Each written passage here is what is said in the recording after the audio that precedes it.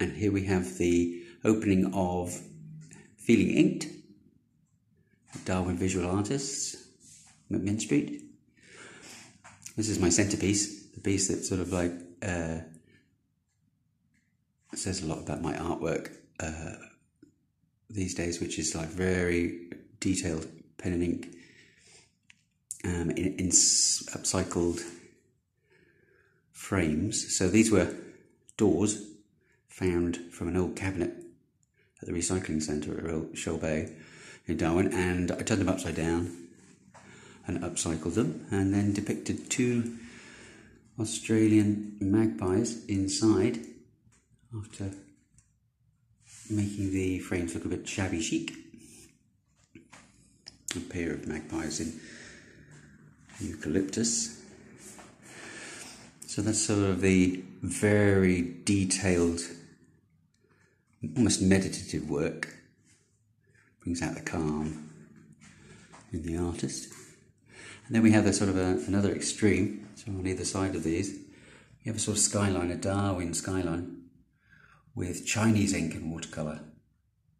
Sort of splashed in and quite evocative of the Darwin, perhaps in the wet season, but certainly in the tropics. Again, another upcycled frame. This frame was sort of painted white and then placed in a bit of gold mica, rubbed that in before varnishing and waxing it up. Gives it a nice, slightly antique look and sheen. And we have a partner piece here, use of a different style of frame.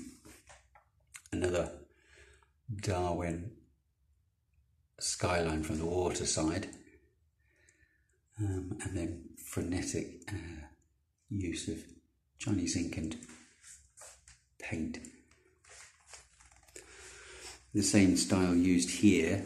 This was the starting piece of the whole exhibition in South Australia at Grange Jetty. This began the journey.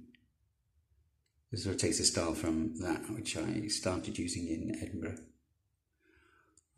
at North Berwick and Bass Rock. I tend to love this type of style, and you're getting a similar type of representation of Stokes Hill Wharf, just in the Darwin Harbour. And then further along from Stokes Hill Wharf, if you walk further along, you'll come to an outlook. This is across Darwin Harbour. To the right of this view slightly is Mica Beach. And then this is to the left slightly with the dry season fires, the controlled bushfires that happen. This is to stop the wildfires getting out of control. And then we come back to another controlled pen and ink work. So again, this is sort of a more meditative and detailed, methodical style. This is like using pen and ink in drawing as you know, fundamental craft. So depicting the koala here, who's looking extremely relaxed, smiley. Another upcycled frame then, just so taking old frames and sanding them and then painting them up and then knocking them back, distressing them slightly before final wax. Gives it a nice sheen. And then again, we're in just Chinese ink here.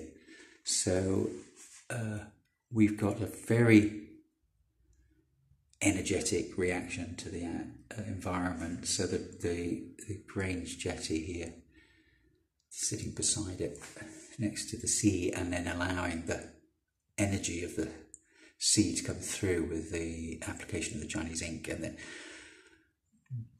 cascading water into it to help give the energy of the piece. And then we have another similar piece when we stopped off. I stopped off with on the journey to back up to Darwin. We stopped at Port Germain and had about 15 minutes, 20 minutes before the sun sets, so it's sort of like late afternoon beside the sea here. the old lighthouse to the right hand side, and there was a tractor pulling in a boat at the time. So I had to be very quick, and that's the lovely thing about Chinese ink. Set up, paint the sketch, add your watercolour, give it a real sort of, you've got the brush to see the scene before it gets dark. And then we have another, further along the coastline from Stokes Hill Wharf, we've got another scene using a bit more of a distressed frame, depicting the trees in the foreground here.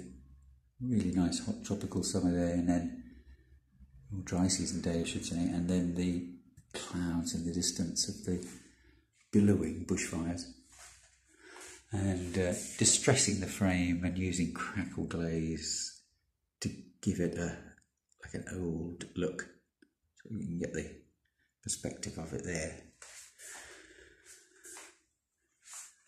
And then we go on to another use of pen and ink here, which is an indelible style of ink. So this, once you touch the watercolour paper with this, it doesn't come back out of solution once you add watercolour to it, or water to it. So you can use, after you've done your initial pen and ink drawing, you can add watercolour to it. So these are limited edition prints of two originals, which are now in Adelaide.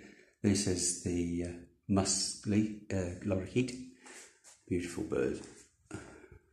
And then its partner piece, a rainbow lorikeet in eucalyptus. You can see the eucalyptus flower. So this is a limited edition to 100. No, sorry, 50 of each. So 100 in total, but 50 of each piece. And then we have another limited edition print. This is limited edition 100. So this is a prize-winning piece for previous exhibition. And so an example of, again, the pen and ink work, and then just a subtle touch of watercolour as the flames begin to pick out from the branch. And where the bloody hell are you? Subverted marketing statement for tourists, but this shows the baby koala with it on the back of the mother as if protecting inside a glass exhibition jar. And then here's another representation of how to use, or how I use, pen and ink.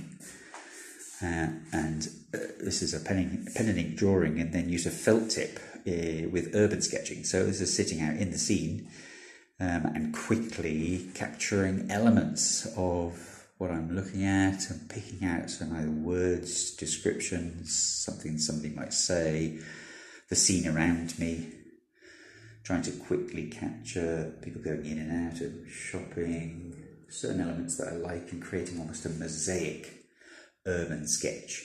So this is quick fire, done in about 30 minutes, 45 minutes, and then mounted and framed up. So there's one of the Darwin Star, the old cinema in Darwin, which is now sort of a shopping centre. And then we have Darwin Harbour. So one of the old boats that's being done up, fixed in Darwin Harbour, and then sort of like to the right hand side, depicting some of what the Darwin Harbour looks like in total.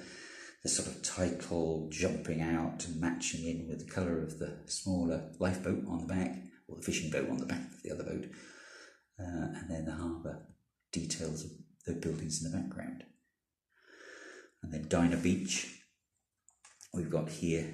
So I get a couple of, this is a very sort of typical scene within Dinah Beach, which is sort of higgledy-piggledy, bits flag flying next to the cafe where you might have something to eat, and the lights streaming over across the top, the birds fluttering across, a yacht and a boat in the foreground.